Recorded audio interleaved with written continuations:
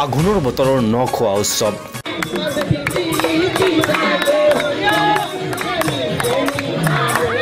যুৱক যুৱতীৰ পৰা বৃদ্ধলৈকে নৃত্যৰ তাৰে তাৰে নাচি না-খোৱাৰ আনন্দ তেজাল পথাৰ মংসৰে সুস্বাদু ব্যঞ্জন মন্দিৰত ন চাউল আগবঢ়াই প্ৰাৰ্থনা জনালে গয়াই এতিয়া ৰাজ্যৰ প্ৰান্তে প্ৰান্তে উলহ মালহেৰে চলিছে আঘোণৰ না-খোৱা পৰ্ব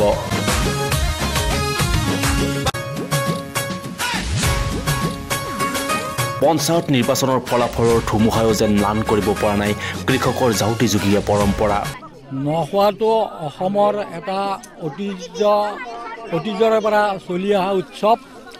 না-খোৱা উৎসৱটো হ'ল আঘোণ মাহত আমাৰ অসমৰ কৃষকবিলাকে ধান চপাই ঘৰলৈকে আনে আৰু এই সময়তে ধান মাৰণা মাৰি চাউল কৰি তাৰপিছত সকলোৱে প্ৰথম দিনা ন চাউল খোৱাৰ কাৰণে নৈবেদ্য দি পেলাই ন খোৱাৰ ব্যৱস্থা কৰে আগতে আমাৰ যেতিয়া জনসংখ্যা কম আছিল আমি প্ৰত্যেক ঘৰ মানুহে ন খোৱা উৎসৱটো গোটেই আঘোণ মাহৰ প্ৰত্যেক দিনে পতা হৈছিল আৰু চুপাটোৰ যিখিনি মানুহ আছিল সকলোকে আমন্ত্ৰণ কৰা হৈছিল সকলোৱে লগে ভাগে আমি খাব পাৰিছিলোঁ কিন্তু এতিয়া যিহেতুকে আমাৰ পৰিয়াল বাঢ়ি গ'ল জনসংখ্যা বেছি হ'ল গতিকে আমি আজি কেইবছৰমান আগৰে পৰা আমি সমূহীয়াভাৱে এই না-খোৱা উৎসৱটো পাতি আছোঁ বাইহাটাৰ হালধা বনগাঁৱত উলহ মালহেৰে উদযাপন কৰা হৈছে না-খোৱা উৎসৱ নৃত্য গীতত মতলীয়া হৈছে গয়া ৰাইজ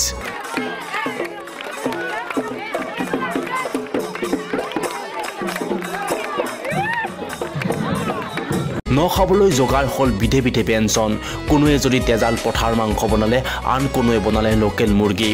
বিলাহীৰে প্ৰস্তুত কৰা হ'ল লোকেল মাছৰ টেঙা আৰু এনেদৰে উলহ মালহেৰে নৃত্য গীত সুস্বাদু ব্যঞ্জনেৰে বনগাঁৱত উদযাপন কৰা হ'ল না-খোৱা উৎসৱ আজিৰ এই অনুষ্ঠানটো বৃহত্তৰ আমাৰ সাহান বনগাঁও ৰাইজে আমাৰ যি অসমীয়া সমাজৰ ধান খেতি কৃষি প্ৰধান এই অঞ্চলটিৰ ধান খেতি যেতিয়া চপাই অনা হয় ধান খেতি চপাই আনি ৰাইজে ভগৱন্তৰ ওচৰত আজি প্ৰথম ধানৰ ইয়াত চাউল মুঠি লৈ ইয়াৰ ৰাইজে একেলগে এসাঁজ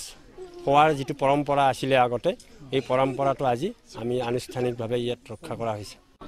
আমাৰ বনগাঁওবাসী ৰাইজে প্ৰত্যেক বছৰৰ দৰে এইবেলিও না-খোৱা কাৰ্য সমাপন কৰিছে আমি সকলোৱে মিলি এই নামঘৰ প্ৰাংগণত না-খোৱা আজি আনন্দ লাভ কৰিছোঁ খুবেই ভাল লাগিছে আৰু তাৰমানে না-খোৱাৰ আনন্দটো উপভোগ কৰি তাৰমানে প্ৰত্যেক বছৰে এইবাৰ তাৰমানে আমি অলপমান বেলেগ ধৰণে কৰিলোঁ তাৰ কাৰণে আৰু বেছি ভাল লাগিছে বাইহাটাৰ পৰা ভগদত্ত ডেকাৰ ৰিপৰ্ট নিউজ 8 নৰ্থ ইষ্ট